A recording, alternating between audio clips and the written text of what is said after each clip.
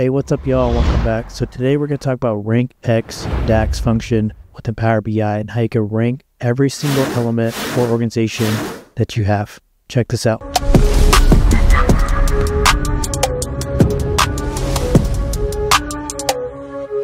Alright, so as a continuation from my last video we made on tiers, now we're going to rank those tiers from 1 to n. So we already made an average measure, and I'll just kind of add these in here.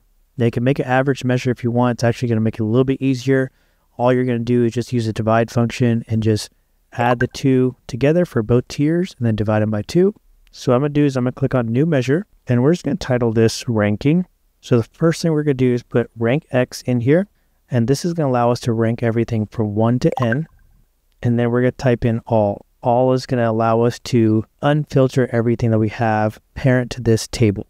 And then we're going to select the table and column that we want, which is company, because that's the column that we're using to have a ranking structure off of. We're going to close up that one, and we're going to now transition to the RANKX DAX function because we just wrapped up the all statement. We're going to put a comma, and now it's going to ask us for an expression. So based upon the company, what expression do you want to utilize to actually rank them? So we're going to say total metrics because that's my average function that I have between both tiers that I have set up here that I did not list in the table. And then it's going to ask us for a value. So value is going to be something specific within the table. So if I want to list company A, for example, or company B, it's going to allow me to do that here. But I want to keep it general. I want to keep it based upon the entire table. So we're not going to put anything here for value. So we're actually going to skip that. And the way you do that is you just simply shift enter, press a comma, and you kind of move on. And now we're going to go to the next line where it's going to ask us for ascending or descending. So ascending is going to have the highest value on the bottom, whereas descending is going to have the highest value on the top. So in order to have a rank of 1 to n, you kind of see 1 as the highest, right? So I'm going to use descending because it only makes sense that way.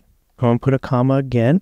So dense is essentially if there's a tie for a certain metric, say company A and B are tied at 53.76% at place number 2. For ranking 2 is just going to identify them both as 2. But since we have percentages here and they're very unique, we're not going to see that. Whereas skip is just going to kind of skip that numerical value as a whole. So I'm going to put dense and I'm going to close up the parentheses, and now we have our entire structure built out. And then all we're going to do now is just bring in that measure. And just like that, we have our ranking. And now you can sort them however you want. And we have 1 to n, 1 to 5 listed here. So that's how you build out the RANKX DAX function, folks. Hopefully this video is able to help you out. And thanks for watching.